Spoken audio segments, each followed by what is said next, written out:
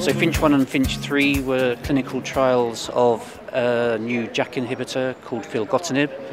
Filgotinib is a JAK1 selective JAK inhibitor, and the FINCH 1 and FINCH 3 trials are phase 3 trials in methotrexate inadequate responders and also methotrexate naive patients.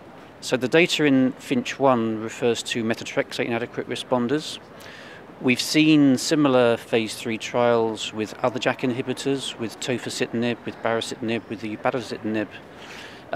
It's difficult because these are not we can't compare the trials directly. They're not head-to-head comparisons.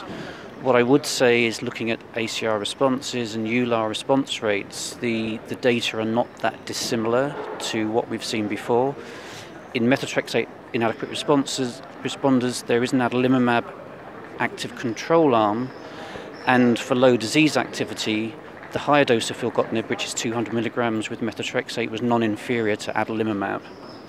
In terms of FINCH 3, this is a methotrexate naive trial, and again we've seen similar trials with other JAK inhibitors.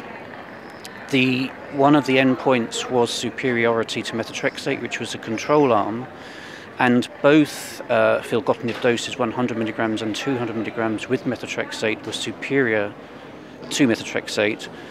The filgotinib 200 milligrams monotherapy actually was not superior to methotrexate for ACR 20.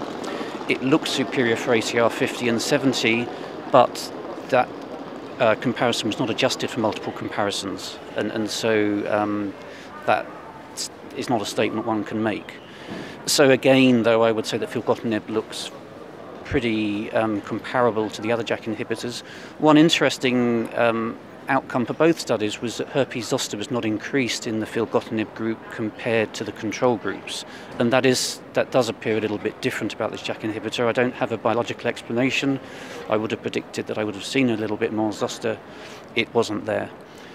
So in summary, these are two new phase 3 studies on a new JAK inhibitor, which is JAK1 selective.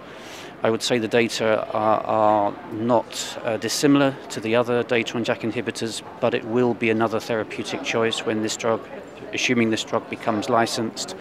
The herpes zoster observation is interesting. Obviously, we have to wait for these drugs to get into clinical practice to really decide whether there are differences between them in the real-world populations.